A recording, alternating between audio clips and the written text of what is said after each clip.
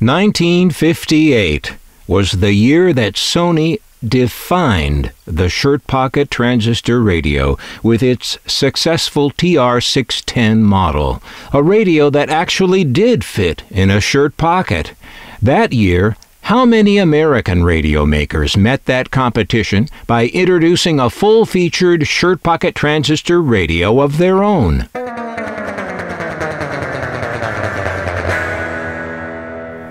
Well, let's see. Not Admiral, not Arvin, not GE, not Hoffman, not Magnavox, not Motorola, not Raytheon, not RCA, not Sylvania, not Trav-Ler, not Westinghouse, not Zenith.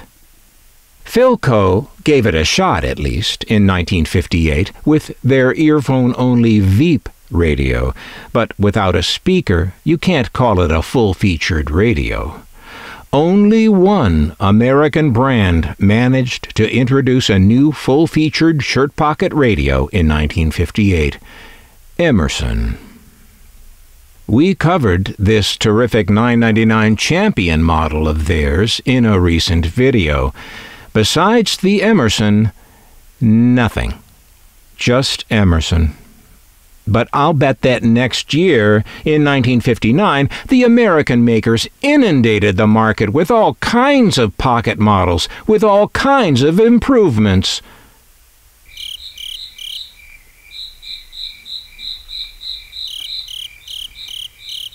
Those are crickets. Seriously. That was the American maker's response to the Sony, and the swarm of other great little radios finding their way to American shores from dozens of other Japanese brands. Crickets from the American makers. Finally, in late 1959, one American brand managed to jolt itself awake enough to try to meet the challenge, releasing its first shirt pocket radio, RCA Victor.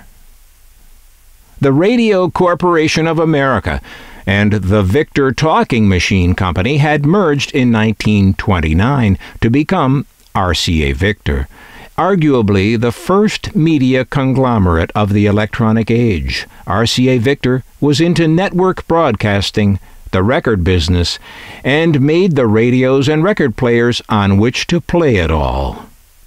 And at the beginning of the transistor era, RCA was there with their pioneering 7BT9J from 1955. That's it on the top in this picture. Not a pocket-sized model, but smaller than the first Philco transistor that it's sitting on here. In December of 1959, this ad appeared, introducing RCA's first shirt pocket radio, the 1TP2 model. That's the radio we're looking at today.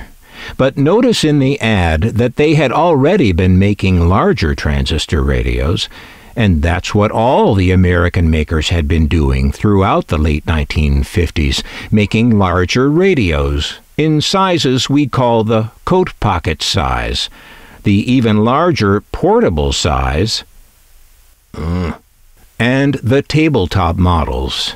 One could argue that such large radios sounded better with their large speakers and performed better. But what many people really wanted at the time was a shirt pocket size radio.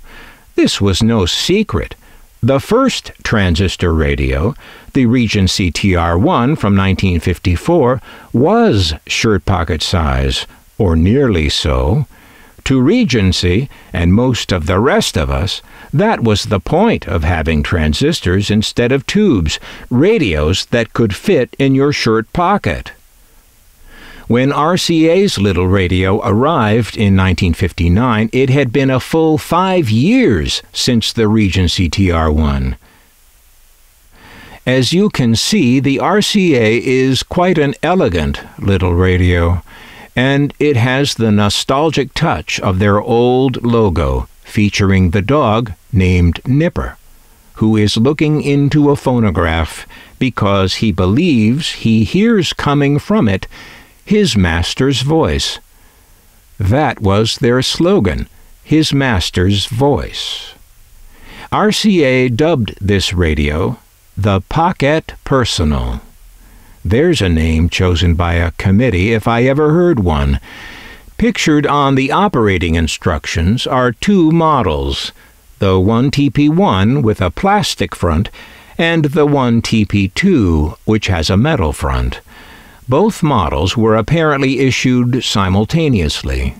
We'll look at them side by side in a little bit. Notice in the instructions that the radio takes a 4-volt battery. Now, such a battery would be as hard to find then as it is today. Back then, where would you find it? Not at a drugstore or even at a hardware store. Only a radio shop, the same shop where you bought the radio. And that was the point to many of the American radio makers, using these odd batteries to keep you coming back to their dealers' stores. It's a handsome-looking box in gold and red. Nestled inside is the radio, the case and strap, and the earphone in its own plastic box. This is what's known as a gift box, and that explains why it says inside, the gift that keeps on giving. Many radios came in such boxes, and also were sold in a more modest and smaller box with fewer or no accessories. The case here is worthless. Dolled up to look like leather, it is little more than a piece of cardboard. It only survives here in pristine condition because it's barely been used. Best not to touch it. It's brittle and as stiff as, well, cardboard. Earphone Set RK219A for RCA Victor Instruments. I like that. That sounds impressive.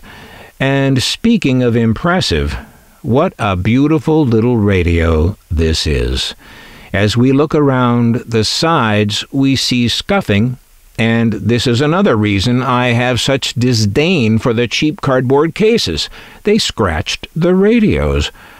I really don't see how a cardboard case should be any part of a deluxe gift set. While foreign-made radios had to be labeled with their country of origin, by law, on the outside of their cabinets, usually on the back somewhere, there was no such requirement for U.S.-made radios sold here. And so most American-made radios are not marked with country of origin. RCA was pushing back at the imports when, though not required, it said on the back of this radio that it was made in the USA. And not abbreviated either. It says, Made in United States of America. It's an impressive piece of work inside, the most impressive thing I see being the size of that open-air tuning capacitor. I don't think I've ever seen a smaller one. They were determined not to give in and use one of those little Mitsumi tuning capacitors from Japan, as General Electric and Motorola would do a little later, in 1960, with their first shirt-pocket radios. RCA was keeping it all American. Here's a form the buyer fills out with date and details of purchase. This folder talks about warranty and repair service and lists 10 service center locations around the U.S. to which you can mail your paquette for repairs. We talked about the gift box, and I mentioned other non-gift boxes that are sometimes seen. Here is this RCA radio in one of those.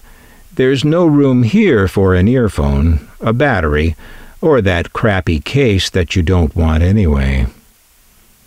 In the big box, I found a little sales flyer for the radio that shows it actual size. This flyer got tucked in the box at some point, but it wouldn't have come originally with the radio. Where would you get such a flyer?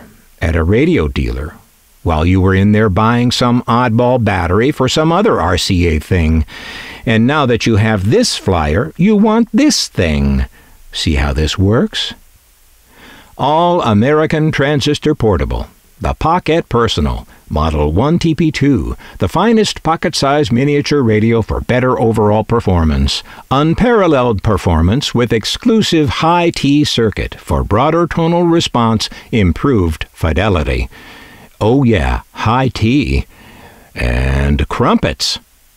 Exclusive new miniature high-impedance speaker provides clear, room-filling sound. Non-breakable impact case, guaranteed in writing for 5 years of normal use. RCA All-American Transistor Radio. Made in America by American craftsmen with all-American components. I appreciate the sentiment, RCA. I really do. But where have you been?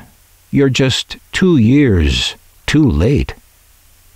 As much as that criticism of RCA is deserved, I do temper it with the realization that many people did want the larger radios RCA and the others made, and that RCA was under a kind of attack from all sides. There was a Japanese brand that named itself RCA, Royal Crest Airway. Oh yeah, that makes sense. So they were having to deal with that kind of trademark nonsense, and here at home, these thieves were ripping off the RCA styling to make a buck with their American-made 10 transistor. This forgery is almost comical in the way it rips off the front of the RCA, but not its side, the unique way the RCA's back and front fit together. No, this Jewel radio rips that off from the Zenith Royal 50. The barrage of American pocket radios that should have happened in 1958 finally did happen in 1960, kicked off by RCA's little Pocket.